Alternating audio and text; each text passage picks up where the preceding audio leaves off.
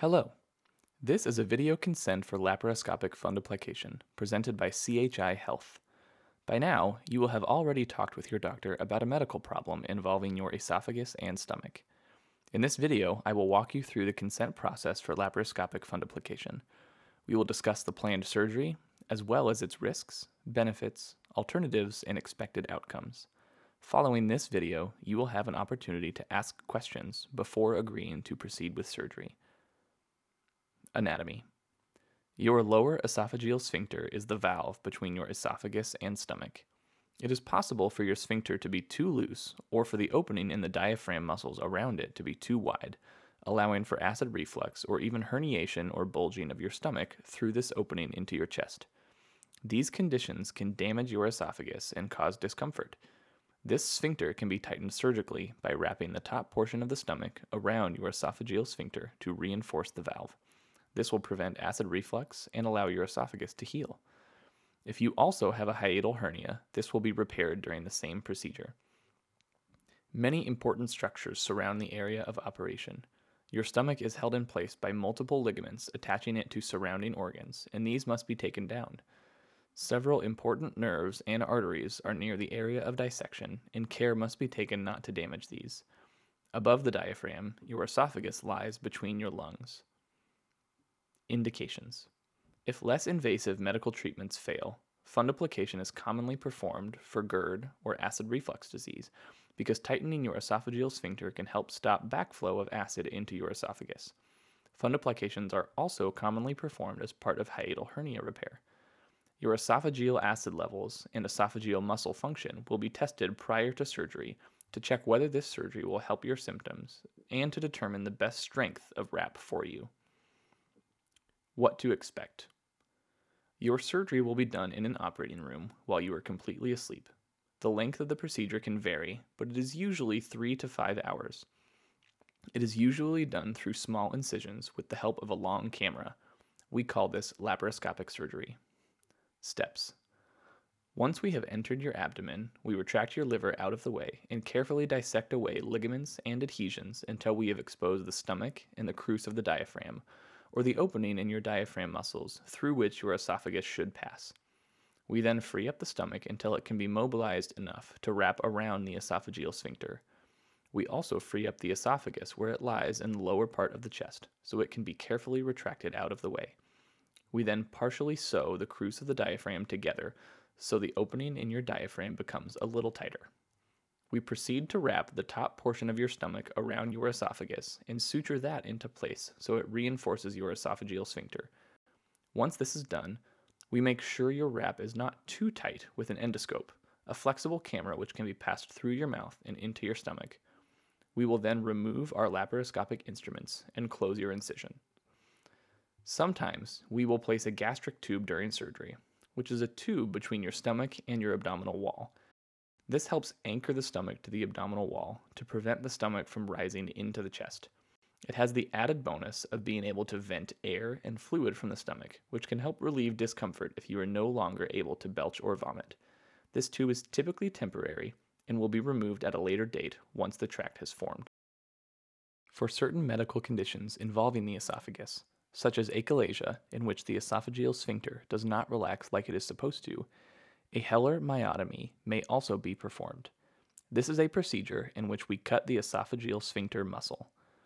Rarely, a larger abdominal wall incision may be necessary if the procedure cannot be completed safely through the smaller incisions. This is more common if you have previously had surgery in the area we will be working. In addition to your surgeon, the anesthesia provider, a surgical resident or surgical assistant, nurses and surgical technicians will be present in the operating room. Since this is a teaching hospital, medical students and other learners may also be present. Risks. Laparoscopic fundoplication is one of the common surgeries we do, but like all surgical procedures, there are potential risks. You must be aware of these potential risks in order to make an informed decision about whether or not to proceed with surgery. Not every possible risk can be addressed here, but we will discuss some of the most relevant ones.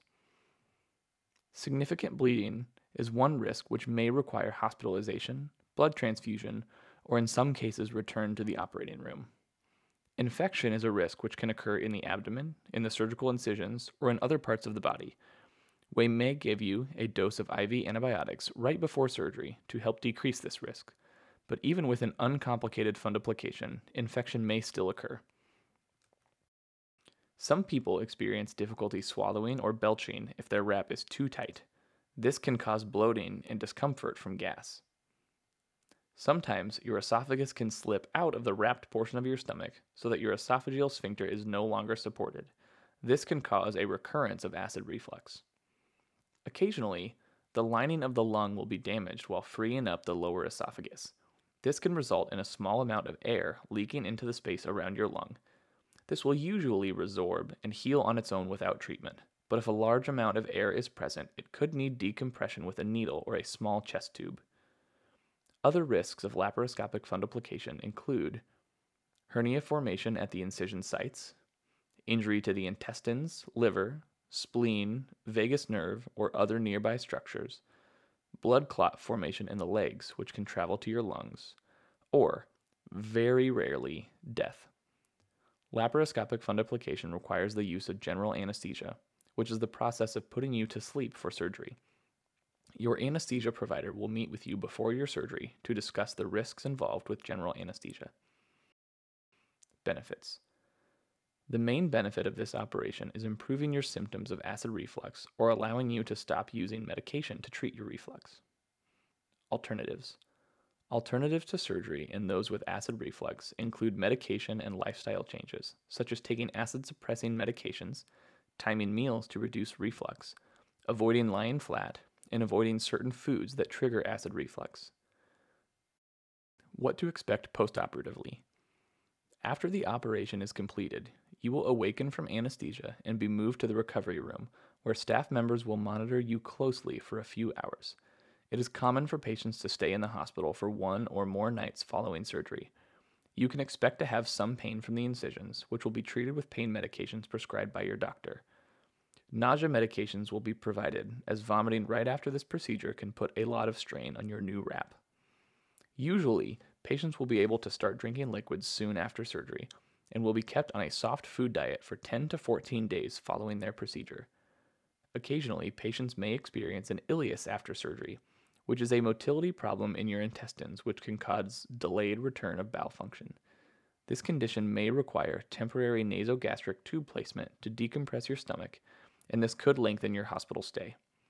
Before you leave the hospital, detailed instructions will be provided, including information on lifting restrictions, returning to work, wound care, and planned follow-up in clinic with your surgeon. We hope you have found this video to be informative.